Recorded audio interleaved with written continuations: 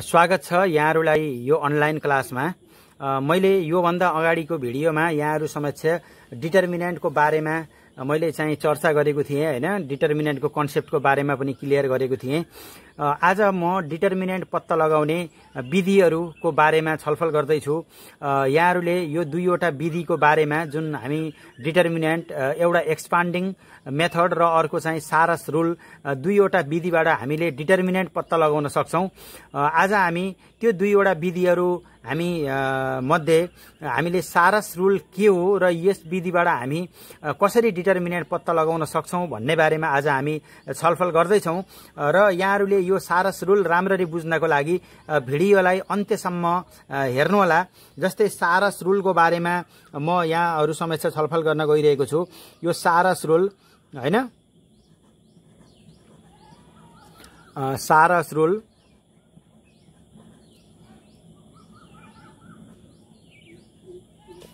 अब सारस रुल भन्ने बित्तिकै के हो त भन्दाखेरि यो जुन यो सारस रुल छ, सारस रुल इज द हैन मेथड अफ इभ्यालुएटिङ हैन a determinant, evaluating a determinant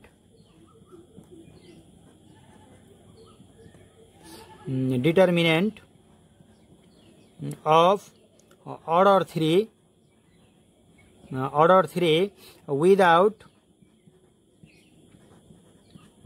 without expressing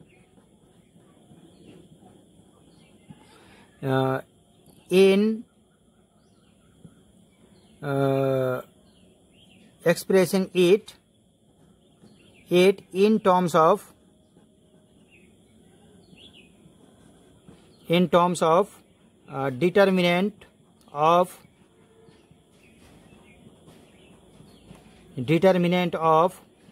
order 2 हैन। भन्नाले हामी सारस रुल भन्नाले के बुझ्छौं त भन्दा सारस रुल भनेको एउटा यस्तो डिटर्मिनेन्ट पत्ता लगाउने विधि हो जुन डिटर्मिनेन्ट पत्ता लगाउँदाखेरि हामी के गर्छौं भने जसको डिटर्मिनेन्टको अर्डर 3 हुन्छ हैन, 3 अर्डरको डिटर्मिनेन्ट हुन्छ, 3/3 अर्डरको डिटर्मिनेन्ट हुन्छ हैन। त्यस्तो विधिलाई हामी यो सारस रुलको प्रयोग गर्छौं, जसमा हामीले चाहिँ के गर्छौं भने यो डिटर्मिनेन्ट अफ अर्डर 2 भनेको छ हैन। यो अर्डर 2 मा व्यक्त नगरिकन हामीले सारस रुलको प्रयोग गरेर हामी डिटर्मिनेन्ट निकाल्छौं। जबकि हामी एक्सपान्डिङ रुलको प्रयोग गर्छौं भने एक्सपान्डिङ रुलमा हामी के गर्छौं भने त्यसलाई डिटर्मिनेन्ट 2 अर्डरको 2/2 अर्डरमा त्यसलाई हामीले चाहिँ एक्सप्रेस गरेर लगेर हैन हामी एक्सपान्डिङ रुलको प्रयोग गर्छौं। तर यो सारस रुल के हो त भन्दाखेरि यो 3/3 अर्डरकोलाई हामी अर्डर 2 मा व्यक्त नगरिकन हामीले सिधै चाहिँ के गर्न सक्छौं भने यो अर्डर 3 बाटै हामीले चाहिँ यो डिटर्मिनेन्ट पत्ता लगाउन सक्छौं हैन। अब यस्तो अवस्थामा के हुन्छ भने यो हामी सारस रुल त्यति बेला मात्रै हामी प्रयोग गर्न सक्छौं जसमा के हुन्छ भने जसको अर्डर के छ, अर्डर अफ 3 छ हैन। जस्तै हामी एउटा इक्जाम्पल लिन सक्छौं। जस्तो फर इक्जाम्पल हैन, इक्जाम्पलको रूपमा हामीले ल्याउँ। जस्तो एउटा डिटर्मिनेन्ट छ है, यो डिटर्मिनेन्ट छ डिटर्मिनेन्ट A हैन। यो भनेको हाम्रो के छ भने A1 B1 C1 हैन, अर्को छ A2 B2 C2 र A3 B3 C3 छ हैन। यस्तो खालको हाम्रो डिटर्मिनेन्ट दिएको छ जसको अर्डर के हो भने 3 हो हैन। 3/3 अर्डरको यो चाहिँ डिटर्मिनेन्ट हो हैन। अब यो हामी सारस रुलको प्रयोग गरेर हामी डिटर्मिनेन्ट निकाल्दाखेरि के गर्छौं भन्दाखेरि हामीले सबभन्दा पहिला हैन केही स्टेपहरु पूरा गर्छौं। जस्तो पहिला हामी के गर्छौं भन्दाखेरि नम्बर 1 स्टेपमा हामी list the element of first 3 columns of given determinant भनेको छ हैन। जस्तो यसलाई हामी के गर्छौं भने यो पहिला हामी यो जुन हामीलाई 3टा कलम दिएको छ यो 3वटा कलमलाई हामी यसरी लेख्छौं है। जस्तै यो भयो A1 हैन, B1 C1 है, त्यसपछि यो भयो A2 B2 C2 हैन, त्यसपछि यो भयो A3 B3 C3 यो खालको भयो हैन। यसरी हामी तीनवटा कलमलाई हामीले यसरी लेख्छौं यसरी जब हामी लेख्छौं लेखिसकेपछि के गर्छौं भन्दाखेरि अब दोस्रो स्टेपमा यो जस्तो छ त्यस्तै हामी तीनवटा कलमलाई लेख्यौं दोस्रो स्टेपमा के गर्छौं भने फर्स्ट दुईटालाई हामी रिपिट गर्छौं जस्तो फर्स्ट दुईटा कलम भनेको हाम्रो के छ त भन्दाखेरि जस्तो यहाँ छ हाम्रो A1 हैन B1 हैन त्यस्तै यो भयो A2 B2 त्यस्तै यो भयो हाम्रो A3 B3 हैन यसरी हामी पहिलो दुईवटालाई के गर्यौं रिपिट गर्यौं हैन यहाँहरुले बुझ्नुभयो होला सबभन्दा पहिला हामी के गर्छौं भने तीनवटा कलमलाई हामी लेख्यौं हैन तीनवटा कलम भन्नाले A1 A2 A3 फर्स्ट कलम B1 B2 B3 सेकेन्ड कलम C1 C2 C3 थर्ड कलम हैन यसरी तीनवटा कलमलाई हामी सुरुमा लेख्यौं लेखिसकेपछि हामी दुईवटा कलम जुन छ A1 A2 A3 A1 A2 A3 र B1 B2 B3 लाई हामी के गर्यौं रिपिट गर्यौं हैन यसरी रिपिट गरिसकेपछि अब के गर्छौं त भन्दाखेरि अब हामीले गर्ने भनेको जस्तो हामीले यो डायगोनल बनाऊ जस्तो डायगोनल हामीले बनाउँदाखेरि के गर्छौं भने यहाँ हेरौं हैन हामीले डायगोनल बनाउँदाखेरि हामी के गर्छौं भने जस्तो यहाँ छ जस्तो A1 हैन B2 C3 एउटा डायगोनल त्यसपछि यो भयो यसरी दुईटा हैन त्यसपछि यसरी तीनटा हैन यस्तो भयो यस्तो भइसकेपछि के गर्छौं भने यो जुन हाम्रो डायगोनल एलिमेन्टहरु छन् नि यसलाई हामी मल्टिप्लाई गरौं र जोड्दै जाउँ हैन जस्तै यसलाई हामीले हेर्नु पर्यो भने हामीले के कुरा बुझ्ने त भन्दाखेरि जस्तो यहाँ हुने भयो हैन यो हुने भयो के त भन्दाखेरि यसलाई हामी मल्टिप्लाई गर्यौं भने के हुने भयो त भन्दा जस्तै यो हुने भयो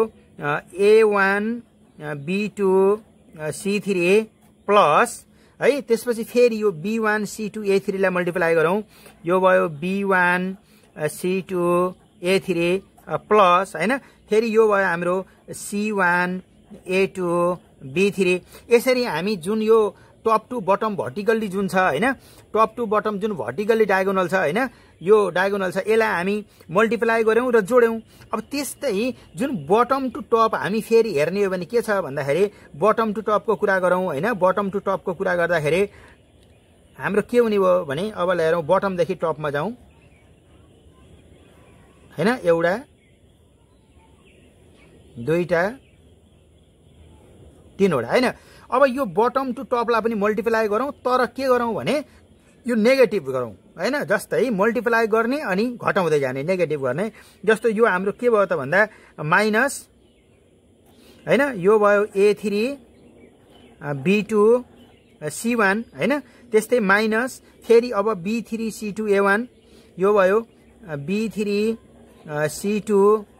A1 हैन त्यसपछि फेरि माइनस हैन यो भयो हाम्रो C3 A2 B1 हैन यसरी यो गर्दाखेरि हाम्रो जति भ्यालु आउँछ हैन जस्तो यो गर्दाखेरि हाम्रो जति भ्यालु आउँछ त्यसैलाई हामी के भनेर भन्छौं त भन्दा भ्यालु अफ डिटरमिनेन्ट अथवा डिटरमिनेन्टको भ्यालु भनेर हामीले चाहिँ यो कुरा यसरी चाहिँ बुझ्न सक्छौं र यो रुललाई हामीले के भन्छौं त भन्दाखेरि सारास रुल भनेर भन्छौं र सारास रुल कति बेला युज गर्ने भन्दाखेरि जति बेला यो चाहिँ के हुन्छ भन्दाखेरि यो डिटरमिनेन्ट 3/3 अर्डरको छ त्यो बेलामा हामी चाहिँ यो सारास रुलको चाहिँ प्रयोग गर्छौं एउटा अब हामी कन्क्रिट एक्जाम्पल हेरौं हैन जस्तै हेरौं एउटा एक्जाम्पलको रूपमा हामीले हेरौं जस्तो हामीलाई एक्जाम्पल यहाँ दिएको छ जस्तो एउटा एक्जाम्पल छ सारास रुलको प्रयोग गरेर गर्ने जस्तो हामीलाई दियो 1 हैन 2 3 हैन यो भयो 4 8 7 त्यसपछि यो भयो 6 5 9 हैन अब यो हामीलाई डिटरमिनेन्ट यसरी दियो र हामीलाई अब के निकाल्नु छ भन्दाखेरि हामीले यसको डिटरमिनेन्ट निकाल्नु छ र डिटरमिनेन्ट निकाल्दाखेरि हामीले के गर्यौं भने सारास रुलको प्रयोग गरेर निकाल्यौं हैन अब सारास रुलको प्रयोग गरेर निकाल्दाखेरि यसको सोलुसन हेरौं हैन यसको सोलुसनको रूपमा हामी लेख्न सक्छौं सोलुसन हैन सबभन्दा पहिला के गर्छौं यो तीनवटा कलम छ हैन यो तीनवटा कलमलाई हामीले लेख्छौं जस्तो यो भयो 1 हैन 4 6 त्यसपछि यो भयो 2 8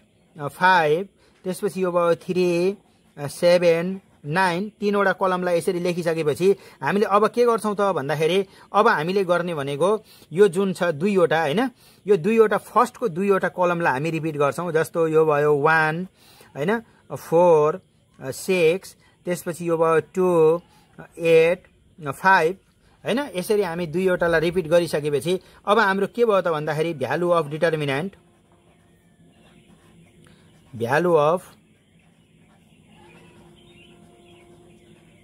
डिटर्मिनेन्ट हैन इज इक्वल टु अब हाम्रो के हुन जान्छ भने जस्तो हामीलाई थाहा छ हैन, हामीले के गर्छौं यो टप टु जुन बटम भर्टिकल छ नि डायगोनल्ली हैन, यसलाई हामी यसरी मल्टिप्लाई गरौँ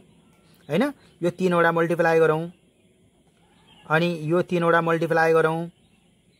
अनि यो 3 वटा मल्टिप्लाई गरौँ र जोड दिउँ हैन। यसरी जोड्दाखेरि के हुने भयो हैन, यसरी मल्टिप्लाई गर्दाखेरि हाम्रो के हुने भयो त भन्दाखेरि यो डिटर्मिनेन्टको भ्यालु हुने भयो। जस्तो यो भयो 1 into 8 into 9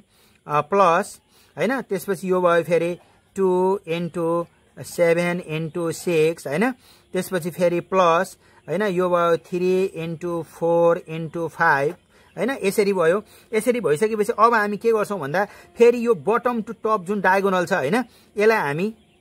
यसलाई 3 वटालाई मल्टिप्लाई गर्ने हैन, अनि के गर्ने घटाउने हैन। त्यसपछि यो भयो माइनस है, त्यसपछि यो भयो 6 into 8 into 3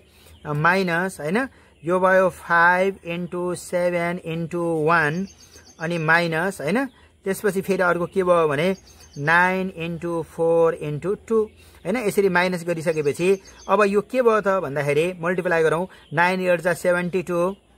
हैन, प्लस यो भयो 6 7 2 जा 14 14 6 जा 84 हैन, प्लस 3 4 जा 12 12 5 जा 60 माइनस हैन, यो भयो 8 6 जा यो भयो हाम्रो 8 6 जा 48 48 3 जा 144 है। त्यसपछि आयो माइनस 5 7 जा 35 हैन, माइनस यो भयो 9 4 जा 36 36 2 जा 72 हैन। अब यसलाई हामी यो 3 वटै प्लस र यो माइनसलाई जोड्यौं भने कति आउँछ भन्दाखेरि 72 84 60 र यो घटायो भने हाम्रो कति आउने भयो भने माइनस 35 आउने भयो हैन। यो माइनस 35 ने हाम्रो के हुने भयो त भन्दाखेरि यो डिटर्मिनेन्टको भ्यालु भयो हैन। यसरी हामीले के गर्छौं भन्दाखेरि यसरी कुनै पनि 3/3 अर्डरको जुन डिटर्मिनेन्ट छ त्यस्तो आयो भने हामीले चाहिँ यसरी चाहिँ डिटर्मिनेन्ट को भ्यालु निकाल्न चाहिँ सक्छौं हैन। यहाँहरुलाई यो मेथड कस्तो लाग्यो जस्तो लाग्यो त्यस्तै कमेन्ट गर्नु होला, शेयर गर्नु होला हैन। अनि भिडियो मन पर्यो भने लाइक गर्नु होला र यस्तै नयाँ नयाँ कुराहरु सिक्नको लागि यहाँहरुले यो कोभिड नेपाल अनलाइन म्याथ भन्ने युट्युब च्यानललाई सब्स्क्राइब गर्नु होला। हस्त धन्यवाद, नमस्कार।